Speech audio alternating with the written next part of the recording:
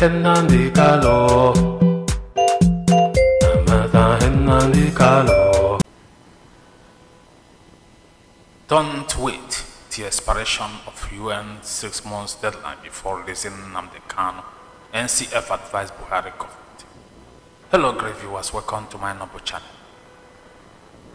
Now, according to the news for today, the Nigerian Consultative Forum, NCF, has advised President Muhammadu Buhari not to wait till the expiration of the 6 months deadline given by the United Nations Human Rights Council on arbitrary and illegal detention before releasing the incarcerated leader of indigenous people of Biafra, Nnamdi Kanu, from detention.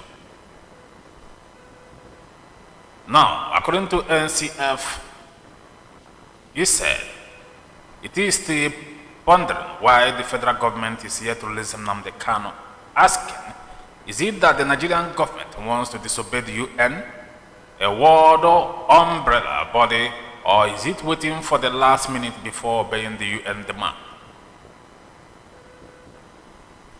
In a press statement issued yesterday in Indonesia via SMS, signed by its president, Dede Ozor, the right body expressed concern that the federal government of Nigeria is here to adhere strictly to the UN demand to date, barely 3 months after the demand was made, and barely 3 months to the expiration of the deadline. They therefore demanded that without further delay, Nnamdi Kanu should be set free from DSS facilities in Abuja, where he is presently being detained since, according to them, Nigeria is a signatory to all UN protocols which compels them to obey the decision of UN. And as such, the federal government should not hesitate in releasing the Biafra leader in compliance with UN decision. The right group reminded the federal government of Nigeria that it has played a big role in the arbitration and resolution of crises in some African countries, which again put burden on its not to fail to abide by the directive of an international organization like UN.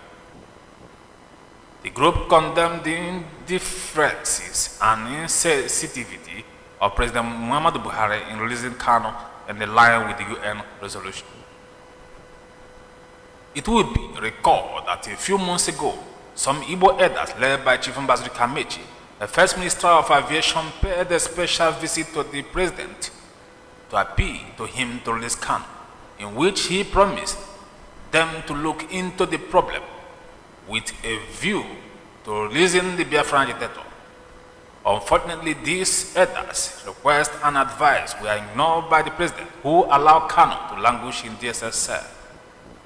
His release said the group has also become imperative due to the insecurity in the country, which has snowballed to Abuja. Many of Kanu's supporters have been expressing fear that terrorists with the active connivance of some element in the federal government can shoot their way into DSS facilities to snuff life out of him. Hence, the urgent need to release him.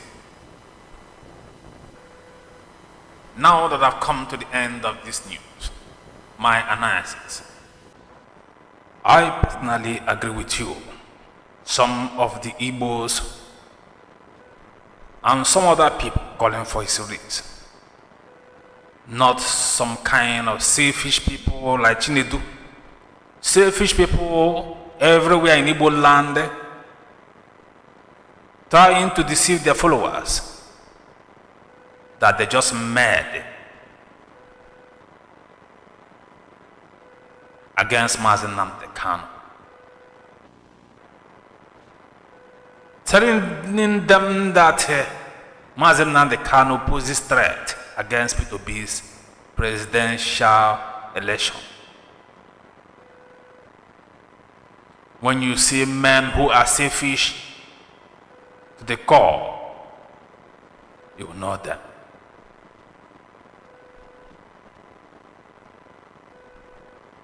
We all can testify that Nnamdi Kanu has sacrificed so many things for the Igbo and Biafrans at large. He has every opportunity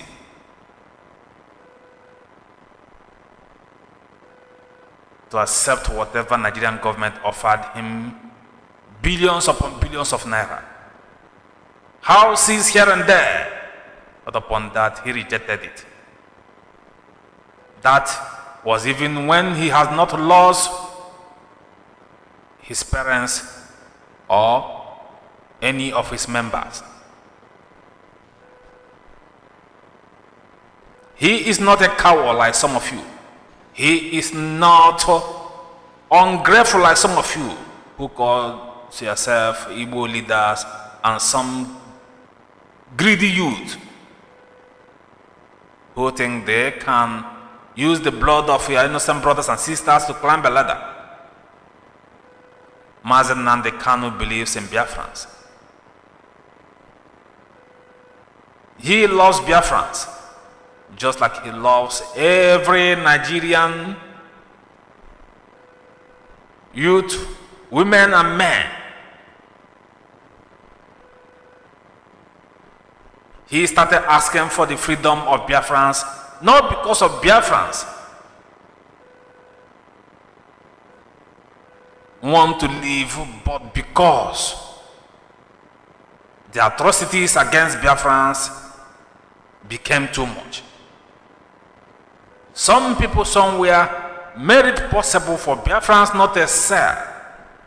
They did everything possible to frustrate even a young Biafra, doing everything possible to rise.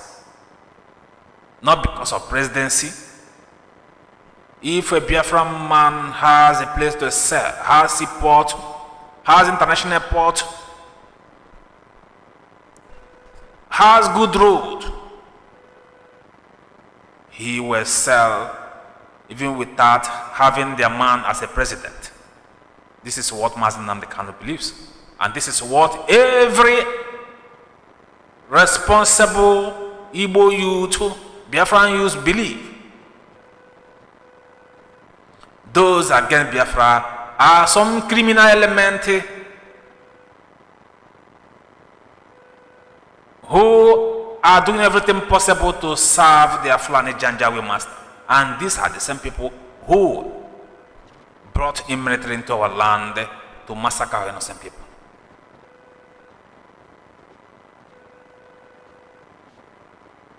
It is true that some Igbos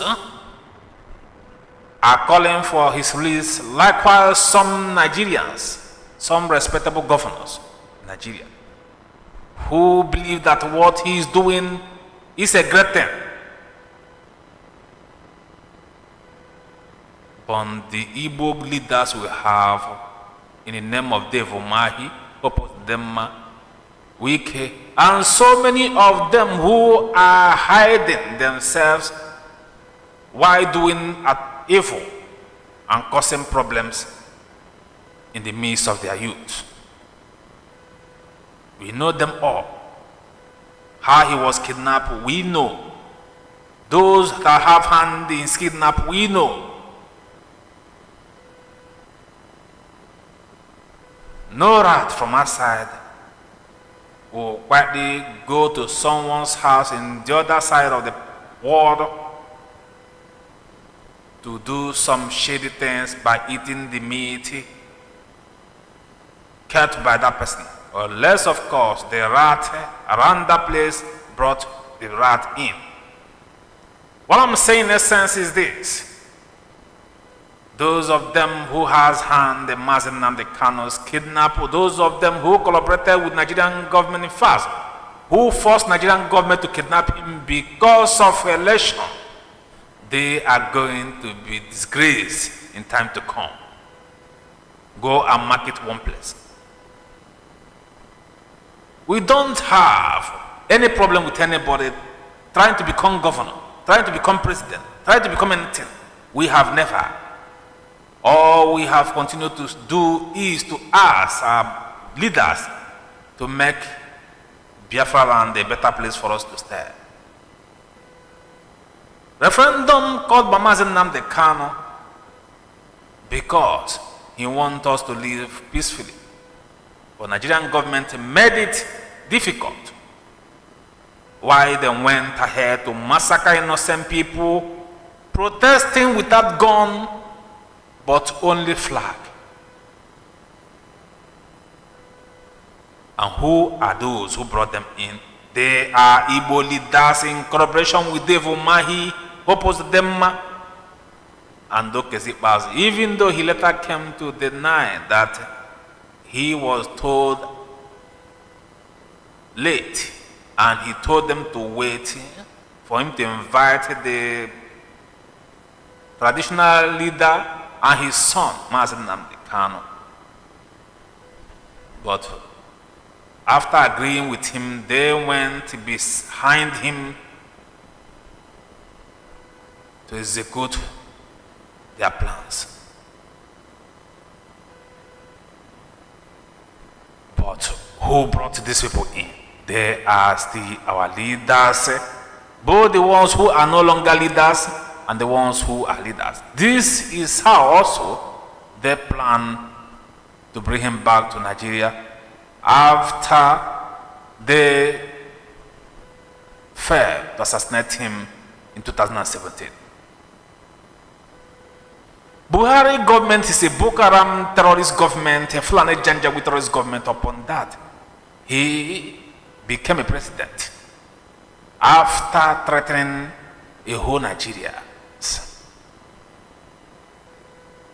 Nobody is saying anything about it. How your president becomes so small to the extent he now moves like a young man of 35 years old. You have not asked question for that. But some of you are busy condemning what Nnamdi Kanu did. A man who called for the freedom of his people. What bad did he do? If not because you are selfish and self-centered, we are watching.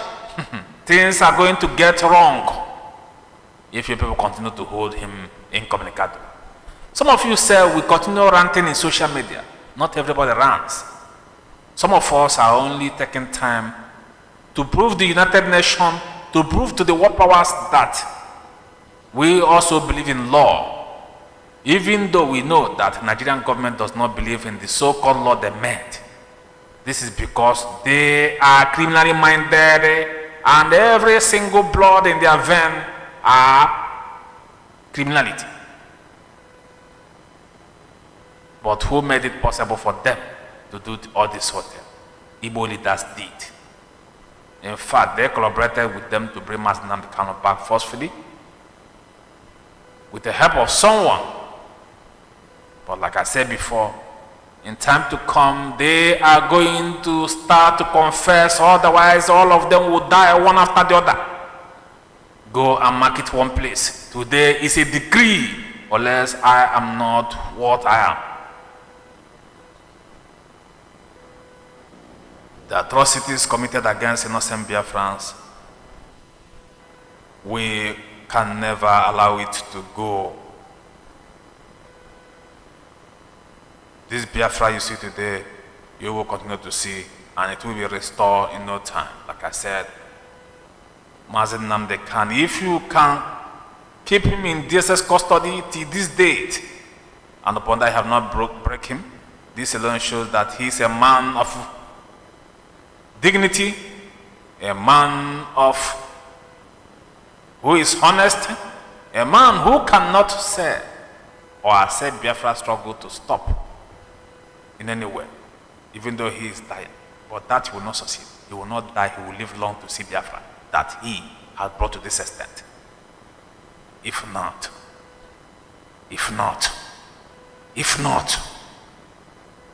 let me keep my comment until when it's necessary. I think I've come to the end of this news. Remember, let's share. Cheers.